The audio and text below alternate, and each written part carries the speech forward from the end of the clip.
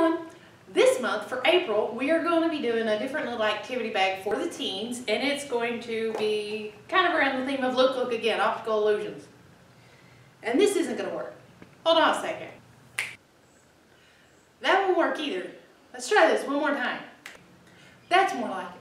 So, for April, we are going to be doing, like I said, look again. Kind of optical illusions, thinking kind of based around April 1st, April Fool's Day, how your eyes can fool you. So for this month's activity bag, there is a sheet of paper that looks like this, and it is called a code maker game, and it gives the instructions. They're on this little short paper, and then you will get literary cryptograms, which a cryptogram is a puzzle that uses any sort of code to encrypt a message. Each of these puzzles uses a substitution cipher, which means that each letter you see represents another letter.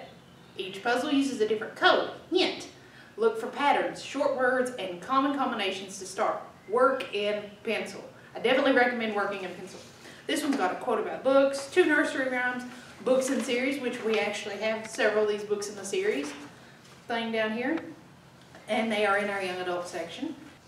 And then books by character. It gives the book and who the characters are in it, and a quote about books. But you can't just go and read any of these, because otherwise it's going to look like and I mean, I didn't understand that. You guys might have, but I would have to sit down with this. I actually have the answers, and I still don't remember what the answers were. Speaking of, the answers to these literary things, the riddles, and a couple of the other things that you've got will be on our website under programs and then young adult, and then there'll be a special link that'll take you just to the page that's got the answers to all these.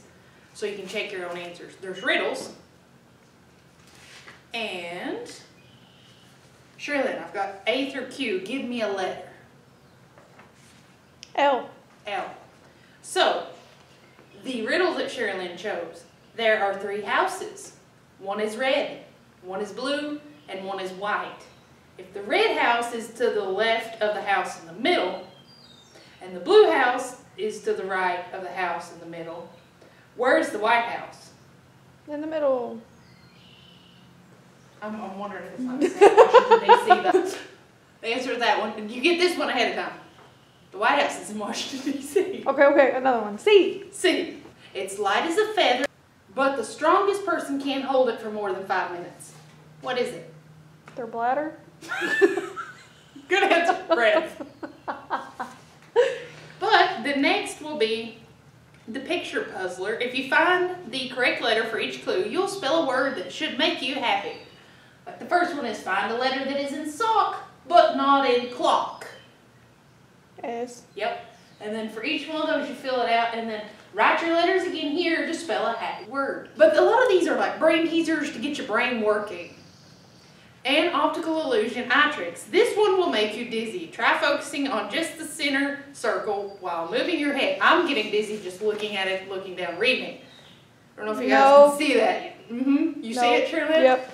So, and then actually there is a thing I included in here about the visual system and actually why we see things a little bit differently sometimes.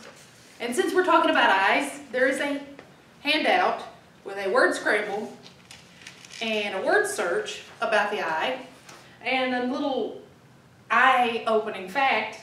History tells us that Abraham Lincoln was farsighted and had a lazy eye. His first pair of eyeglasses cost about 38 cents. There is another thing that we're ending up here with. Guess what it says? And there is all of these, and it kind of just may look like gibberish. But each one of these, you have to kind of think outside the box. We'll use this one, number 5. Notice it's the word million with a 1 in it. The answer to that one is 1 in a million. So, and this book that you'll be getting with it is also very much like that, isn't it, Shirley? Yep. And on the back it says, look, is that the moon? Look again. Is that a pizza pie? Look again. Could that be a damsel in distress? Look again. In the zany world of John O'Brien, things are never as they seem. And we'll have these as long as they last. long as supplies last. So that's it for today. And if you're interested, give us a call at 606-348-8565. Or you can just stop in and pick up the April activity craft bag for the teens. Just tell whoever's at the front desk that that's what you're here for.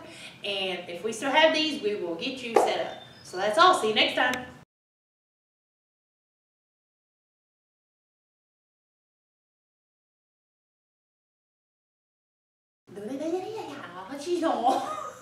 Or just drop in and pick up one of the April activity craft bags. activity. Yeah. You're going with low. Not low. Low. Curly. Yeah. I think that's what that was. Low. Okay. Clear the room. Great. Try it again. Hey everybody, and now I need to stop saying it. No and. Blech.